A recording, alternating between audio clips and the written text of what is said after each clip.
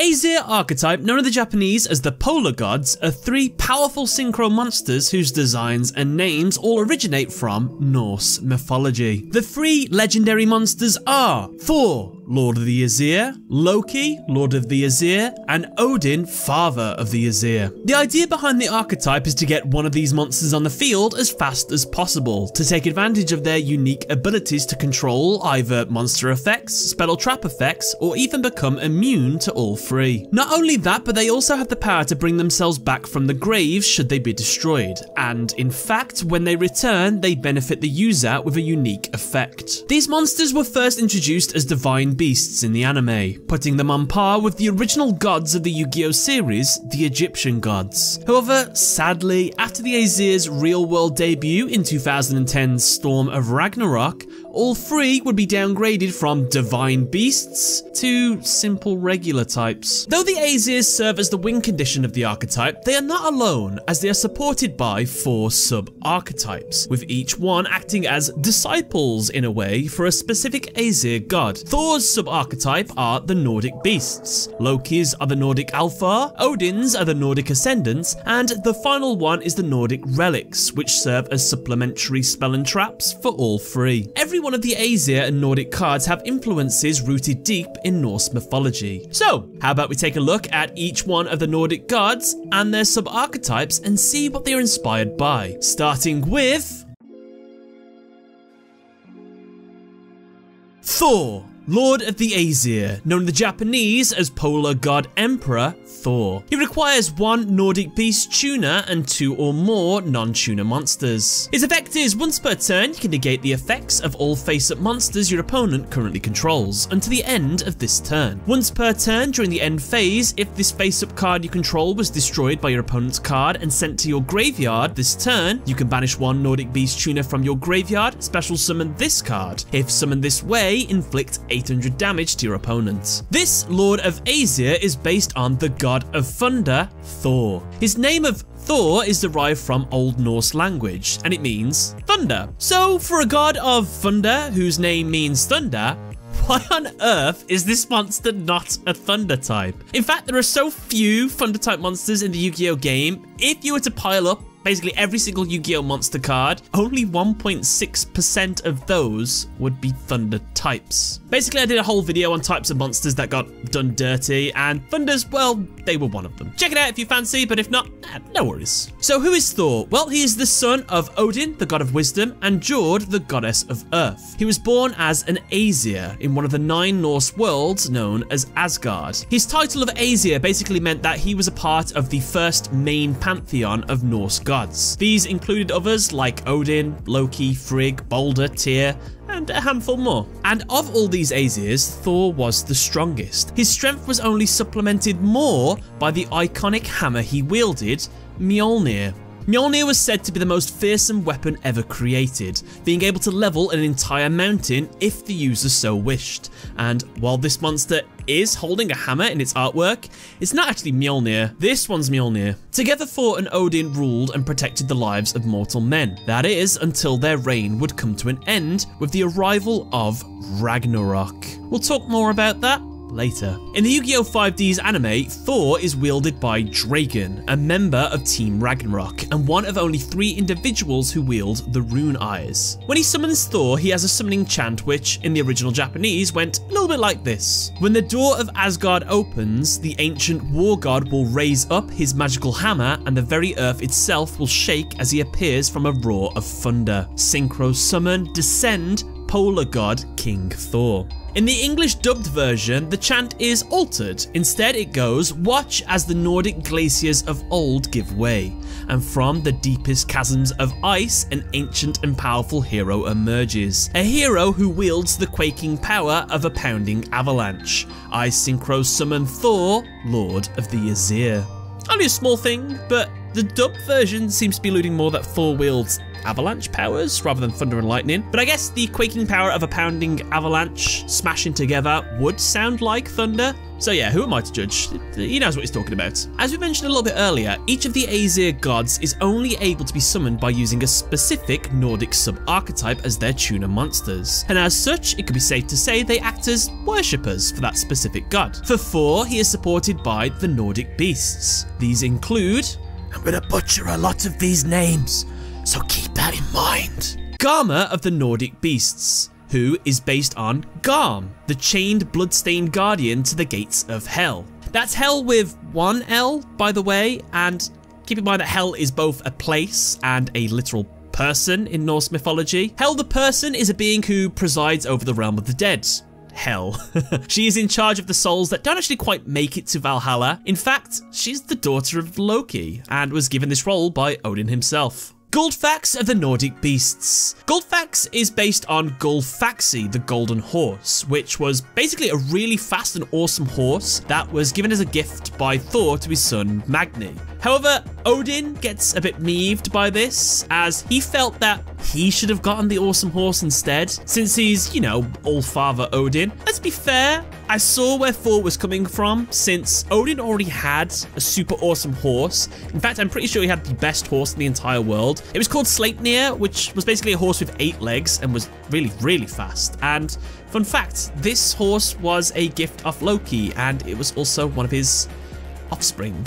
Tangnostir of the Nordic beasts and Tangrisnir of the Nordic beasts. I feel like I did a good job with them. Both of these monsters in Norse mythology were the goats that pulled Thor's chariot. And I wish I could end the story there, but, well, this is where it gets a bit messed up. Thor, every now and then, would chop up these goats and cook and eat them when he was hungry or if he just wanted to feed people. Then, through the power of Mjolnir, he'd resurrect them and make them pull the chariot again. He'd do this often, which is pretty dark when you think about it. But what's even worse is he fed one of the goats to a kid once, and the kid snapped one of the goats' bones in half, and the kid sucked out all the bone marrow. So when Thor resurrected them once again, one of the goats didn't fully recover and so walked with a bit of a limp.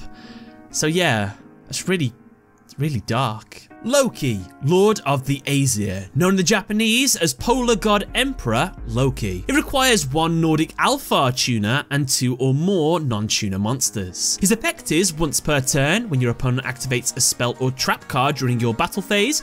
Quick effect, you can negate the activation, and if you do, destroy it. Once per turn during the end phase, if this face-up card you controlled was destroyed by your opponent's card and sent to your graveyard this turn, you can banish 1 Nordic Alpha tuner from your graveyard, special summon this card. When summoned this way, you can target 1 trap in your graveyard, add that target to your hand. This Lord of Aesir is based on the trickster god Loki. Loki is the son of the giant known as Farbani. Despite him being no relation to Thor or Odin, he is still included among the Aesir due to his value as a companion to them. For you see, he was able to transform himself into any shape he wished, along with the fact they had incredible cunning and intelligence. Using these skills, he would contribute often to Thor and Odin's successes. However, unfortunately, due to his nature, he was equally responsible for many of the gods' greatest humiliations as well, eventually leading to him becoming an enemy to the gods, being the reason for the god Baldur's death.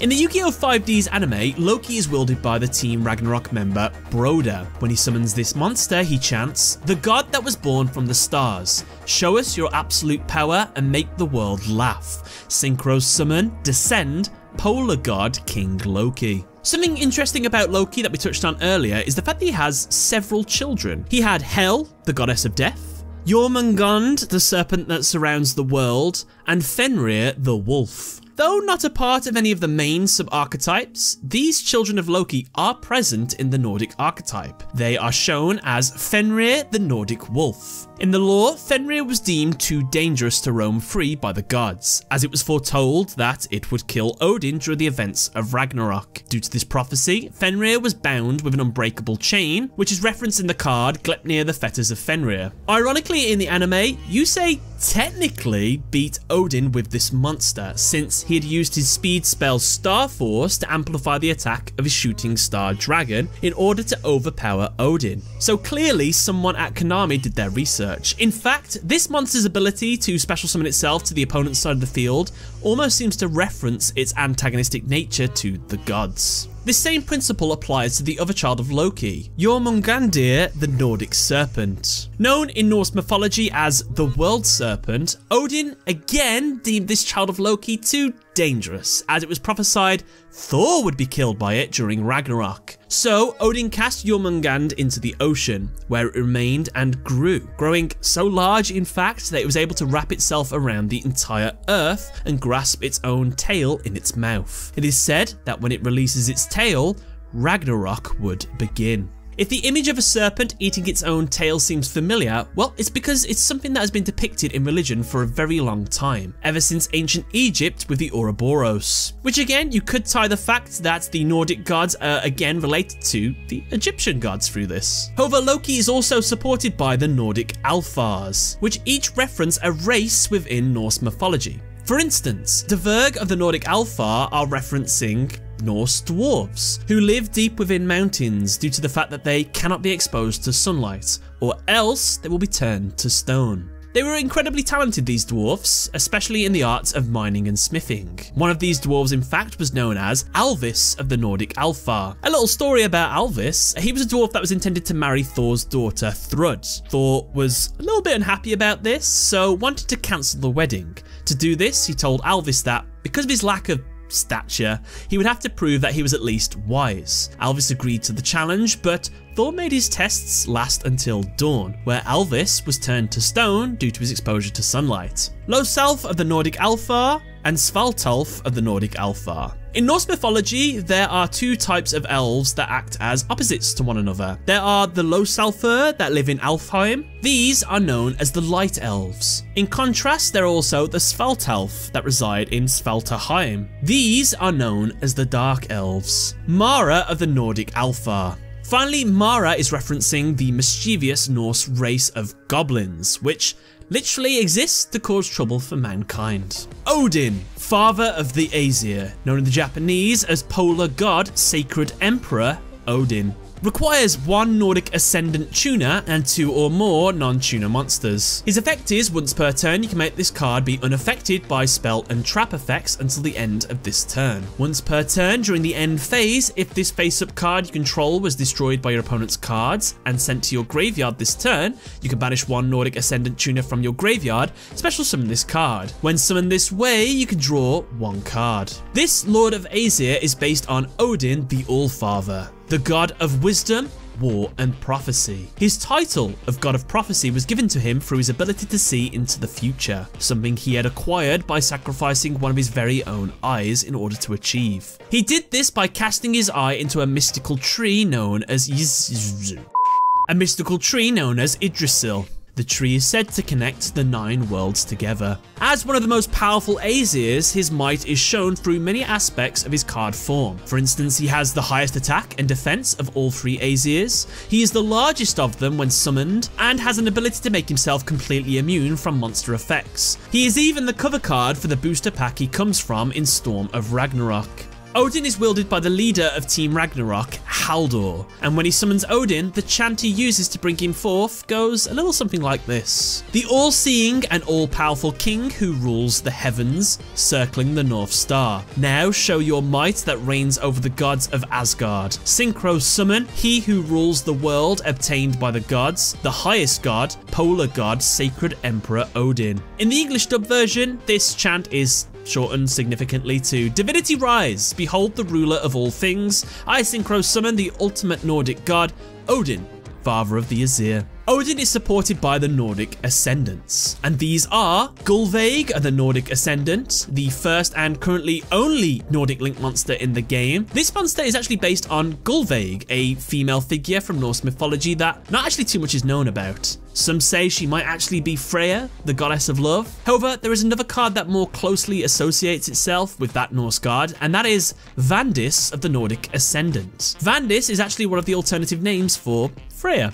Mimir of the Nordic Ascendant. Mimir is the owner of Mimir's Well and uses that water on the tree of Yggdrasil, into which Odin cast its eye to gain his wisdom of the future. Valkyrie of the Nordic Ascendant. The Valkyries in Norse mythology are minor female Norse gods that basically serve Odin, acting out his will and such. We have one final Nordic monster that is not actually a part of any of the sub-archetypes as well, and that is Tyr of the Nordic Champions, which in Norse mythology, he is the god of justice and was at one time the leader of all the Norse gods. So then finally we have all the support cards. Let's start with the Nordic relics and what they are based on. I'm going to butcher every one of these, so get ready. Nordic relic Brisingamen. That's based on Freya's necklace. Nordic relic Draupnir. That's based on the gold ring possessed by Odin, which had the ability to multiply itself. In the case of this card, it's multiplying his armor instead. Nordic relic Gungnir. This is Odin's magical spear, which always, and I mean always, hits its mark and always guarantees a kill. Nordic relic Levitain. This is a sword referenced in Norse mythology, apparently known as Damage Twig. Not much is known about it, so I can't really say more. Nordic relic Yugioh. This is a belt worn by Thor, and it is said when he wears this belt, it doubles his strength, which is actually referenced in this card's effect too. Some other miscellaneous spells and traps in the archetype are Divine Relic Mjolnir, which is based on the Mjolnir hammer, the Nordic Lights, which references the Northern Lights, Gleipnir, the Fetters of Fenrir, it references the forged unbreakable chains, Odin's Eye, it's Odin's Eye, and March Towards Ragnarok, which is of course referencing the most influential moment in Norse mythology. Oh, and I forgot Gotterdamrung. It too is referencing Ragnarok, specifically the aftermath of the event. The cataclysmic event foretold by Odin, where almost all of the Norse gods are doomed to fall. Ragnarok.